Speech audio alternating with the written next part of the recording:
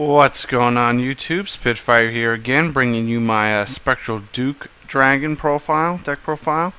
I've been playing this deck probably at least a month and a half now. My last deck, if you guys don't know, was the Tsukuyomi Oracle Think Tank build, and I played that pretty much from the very beginning.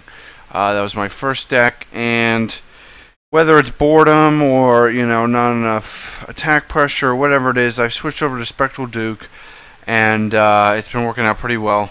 I've had a lot of fun with it, and I did get first place last week in my locals. Actually, our whole team got first, second, and third, and I obviously was playing Spectral Duke, so I want to bring you guys the profile. So obviously we got the Ride Change starter, Black Dragon Whelp Vortimer, and we'll just go ahead and jump in the triggers. I have 4 draw triggers, pretty standard lineup, 8 criticals, 4 Victory Maker, and Flame to Victory, and the other doesn't really matter. Pretty standard, and of course 4 heals. So now for the grade 1s, I only run 3 Gareth,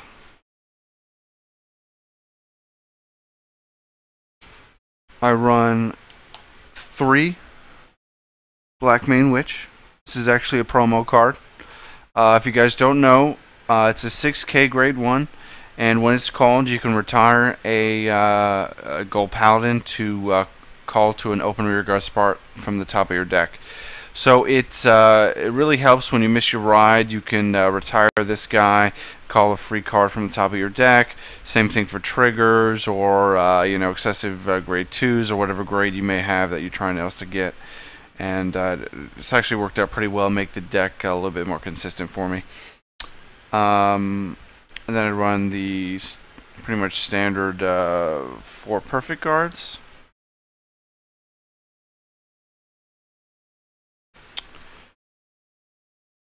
Four of the Ride Chain grade 1 Scout of Darkness Vortimer.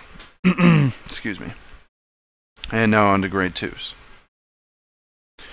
For grade 2, I run 4 of the grade 2 Black Dragon Knight Vortimer Ride Chain. I run 3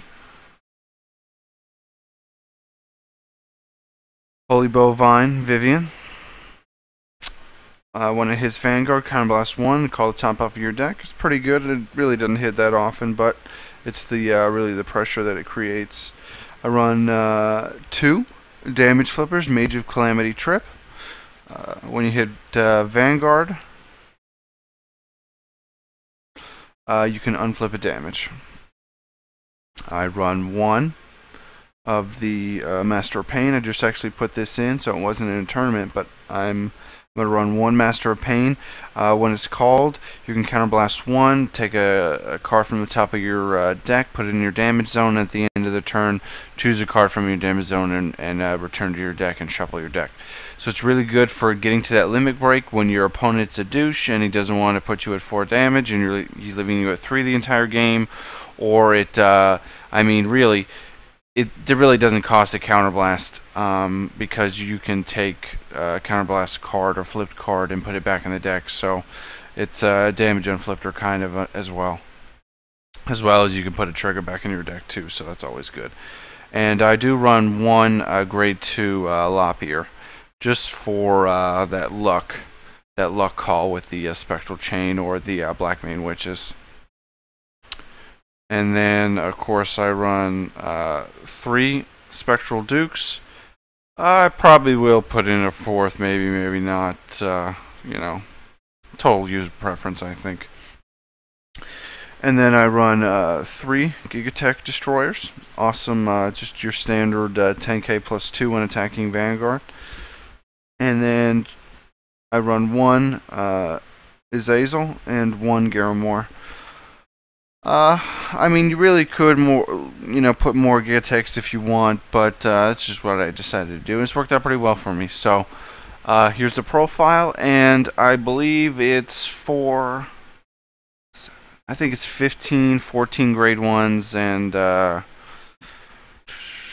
guys can figure it out.